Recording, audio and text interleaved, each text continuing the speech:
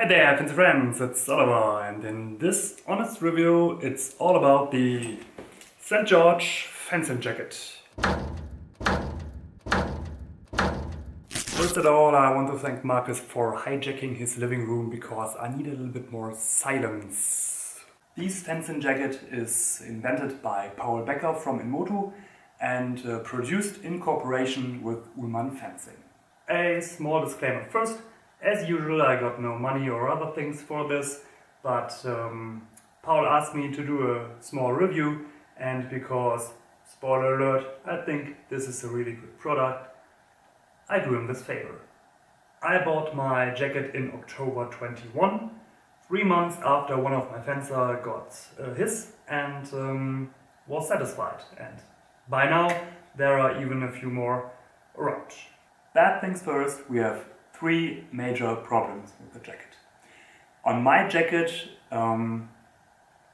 the strap went off from time to time just because the seam is not narrow enough. I could have sent it back, but after all, I will fix it by myself after the video. So, second, it's the zipper. Not the zipper by itself, but this tiny part. It went off from Market's jacket and he has to send it back, which was, by the way, very unproblematic. Unfortunately, it happened again and he fixed it by himself also. No other jacket has this problem, so it seems it was a bad batch. The next jackets don't have. And the third problem is the inner fabric. So this gets a little brittle, and also a week or 2 ago a seam in the inside of the arm ripped off, which must happen with one of my fingers while getting it on.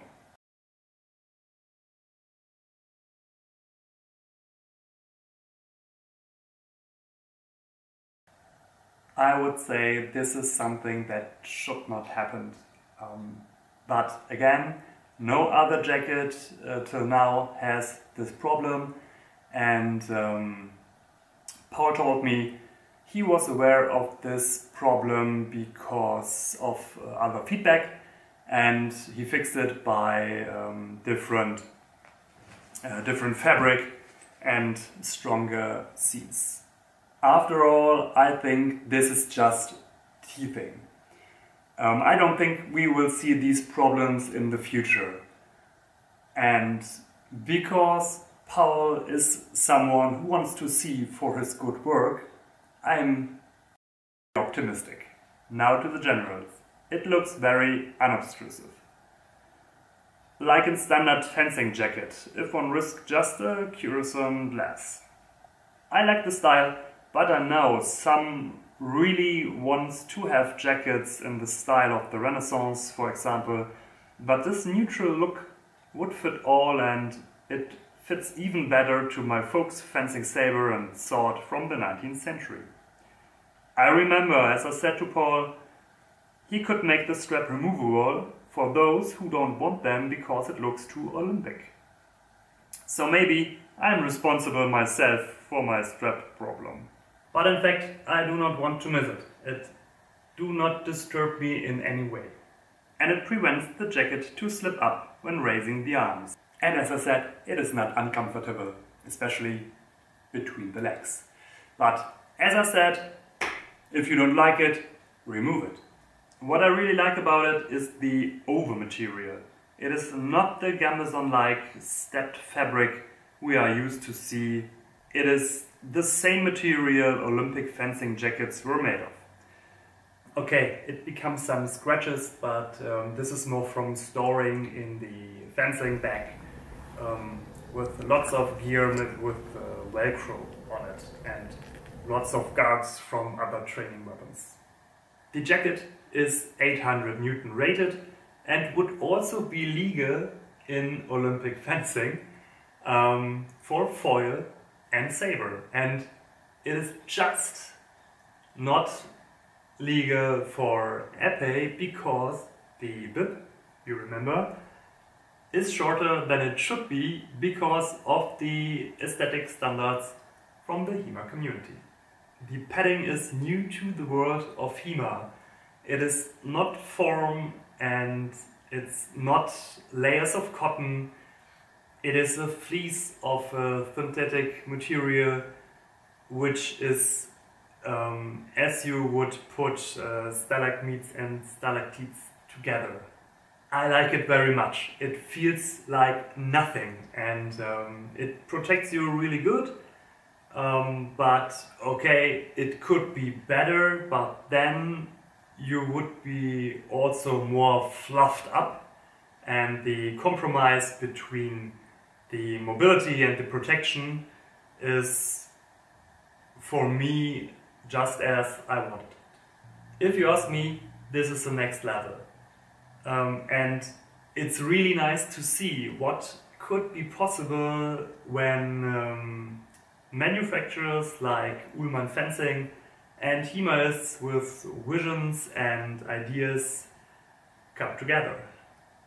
The padding is all over here, and what I really like, it's even more at the shoulders and the collarbone, which is always a spot I'm cautious with.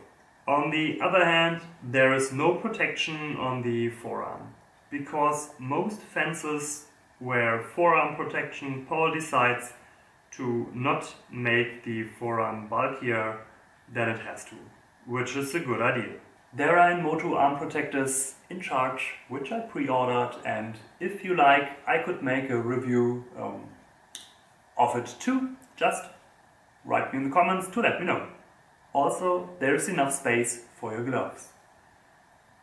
Be honest, everyone has problems to get gloves over the thick sleeves of other jackets.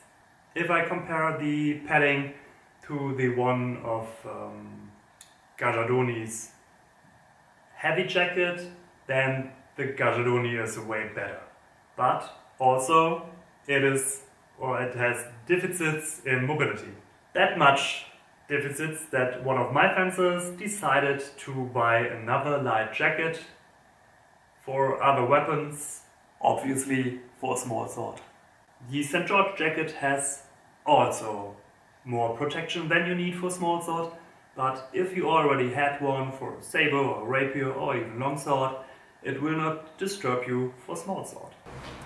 As I said, the mobility is pure gold, no comparison to other jackets. You can do everything you want wearing it. We demonstrated here with some iron wand exercises, and you will get a bit of bouting with different weapons at the end of the video.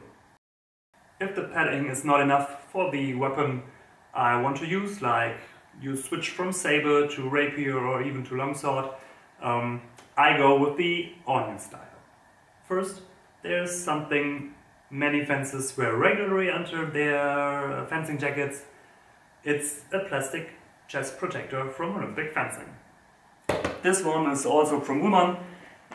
It's very bendable and it is very comfortable to wear. Lots of other chest protectors are more stiff. Another thing you can wear under is something like that. This is for rugby and it costs me around about 15 euro, but you can easily spend more money on that.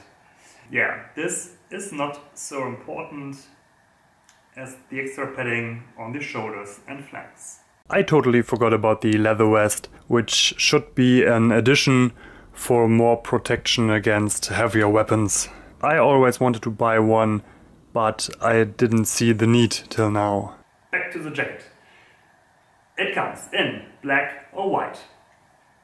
You can choose your zipper on your right or your left, and if you want to be fancy, you could have your club logo printed on your back. I did not have that much experience in actual longsword fencing, but I know that's what you want to know, and because of that, Tobias Tomé will tell us about his impressions of the jacket. Tobias fenced with us, did Bastonjen with me, and he pushed his skills in boxing, wrestling, kung fu and Muay Ryo Kenjutsu, which brings us to his longsword style.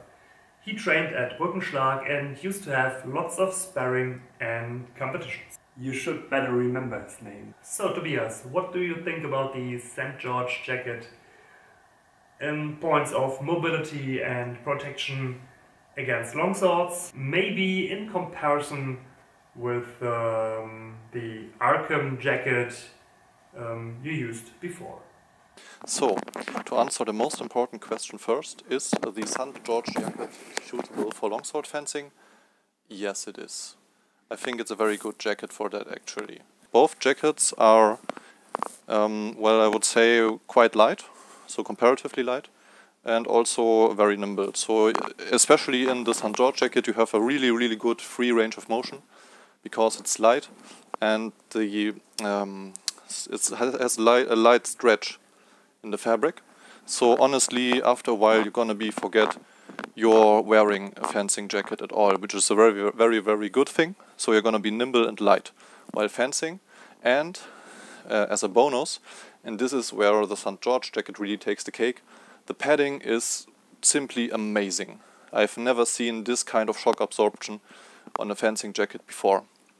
So especially comparing to the lightness and nimbleness, the shock absorption is really good, which makes it also a good jacket for longsword fencing if you add the necessarily additional protection which just comes with the sport.